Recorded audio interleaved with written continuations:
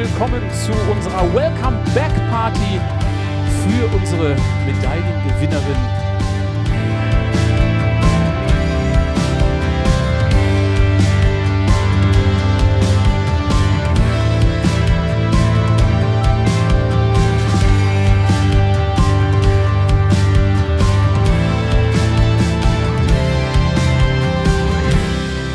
Wir dachten, dass es ein harter Kampf wird um die Zehntelsekunden gegen die Briten. Und dann hat man schon mal so aus dem Augenwinkel da so ein blau-rot-weißes Trikot durchblitzen sehen. Das ist dann natürlich ein Moment, wo man weiß, wir sind hier vorne.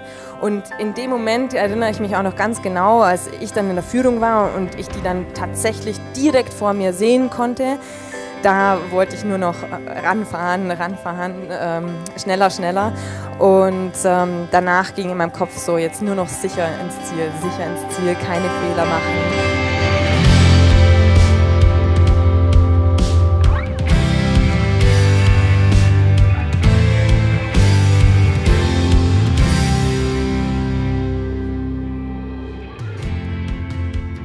Ich habe auch zu meinen Mädels aus der Mannschaftsverfolgung dann gesagt, ja, ihr wisst schon, das verbindet uns jetzt für immer. Also wir haben hier zusammen eine Goldmedaille gewonnen und egal ob wir mal 50, 70 oder wie alt wir sind, das wird uns ein Leben lang jetzt verbinden und das sind so die Momente, wo man dann das erste Mal so realisiert, was es dann doch heißt, Olympiasieger zu sein. Ich denke, wir vom CERATIZIT WNT-Team, wir sind so happy, wir haben 5 zur Olympia gebracht und davon sind 4 mit einer Medaille zurückgekommen.